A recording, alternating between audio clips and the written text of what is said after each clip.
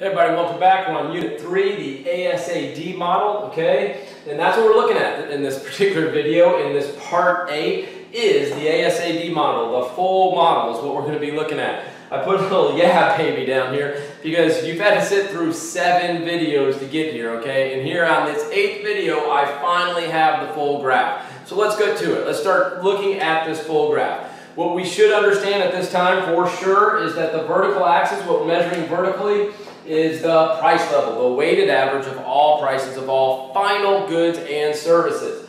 This axis over here, okay, what you'll see a lot of times is real GDP, and that's perfectly fine, okay? Some other things you might see is output. That's okay also, okay? So output. So we're talking about goods and services. But sometimes what I like to put in addition to those is the quantity of AS, because I want you to know that we are measuring the quantity of AS on this horizontal axis, and we're also measuring the quantity of AD. Remember, AS is total production, so anytime I say AS, think total production. AD, total spending. Anytime I say AD, think total spending. And we're really measuring all of those on this horizontal axis, okay? We're measuring all of these in dollar amounts, dollars that have been adjusted for inflation. In time, I won't write all of these. I'll just write real GDP, okay? But right now, for this first time we have the whole model, I want to put all of those. In fact, I'm even going to put something in front of GDP, real GDP here. I'm going to put equilibrium, real GDP. Because I actually think the best thing for students to think about when they think about that horizontal axis is that it is measured the quantity of AD, the quantity of AS, and the equilibrium real GDP. Okay, those are the main 3 things that are being measured on the horizontal axis. Anyhow, I've got my graph, okay? I've got my curves already. There's 3 big curves on this graph. I got my LRAS, of course it is vertical, okay? Because our total production, that's what AS is, in the long run is not dependent upon the price level, okay? It will be a certain amount regardless of the price level. That's why it's vertical. However, in the short run, total production does vary with the price level, but only in the short run. AD, of course, aggregate demand, total spending, of course, also varies with the price level. It varies inversely with the price level. Now, next question.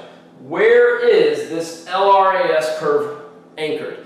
100% of the time, it is anchored at full employment, okay? Full employment, which I'm going to put down as YF, okay? Remember, Y equals national income equals real GDP. There's that national income right there. Remember, national income, real GDP, we can use those synonymously.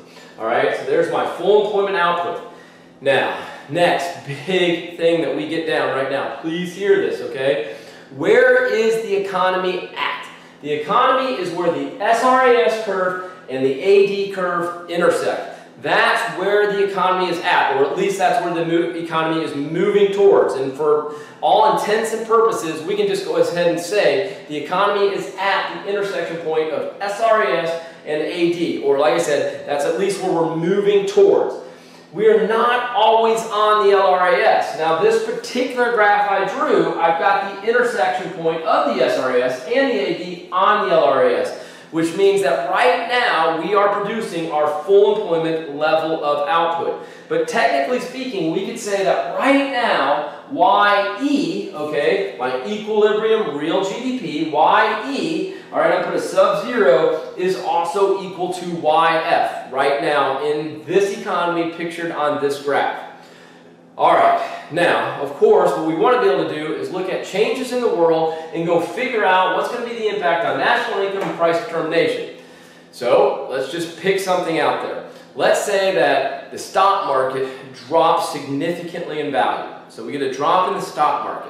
Well, what's going to happen? What's that going to trigger? What kind of change are we going to see on our graph?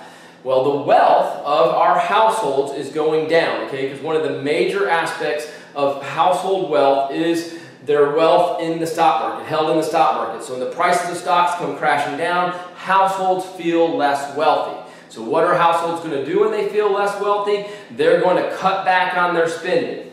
We know that AD equals C plus I plus GP plus XN. Okay, that's what AD equals. So if consumption starts to decrease, that's household spending starts to decrease because of a drop in the stock market, AD is going to shift to the left. So here we see AD shift to the left. And I'm going to put a little sub-zero over here and a sub-zero right there. Okay, I don't need to put a little sub-zero for LRAS because it's not going to shift in this example, okay? We rarely ever shift the LRAS, okay? So I'm just going to leave LRAS the way it is. AD shifts off to the left. So where's our economy going to go? Well, if we want to really understand, okay, this was our original price level. Well, this is now our quantity of total spending because this line has disappeared. That's not there anymore, so that's our total spending. This is our total production at existing or original price level. And so what would we get? We would get inventory starting to accumulate, and when inventory start to go up, businesses will start to lower prices. When businesses start to lower prices, production will begin to fall off, and when production begins to fall off, we will move to this point right here, E sub 1. So E sub 0 to E sub 1. I'm going to draw that down. Take note, that is an equilibrium.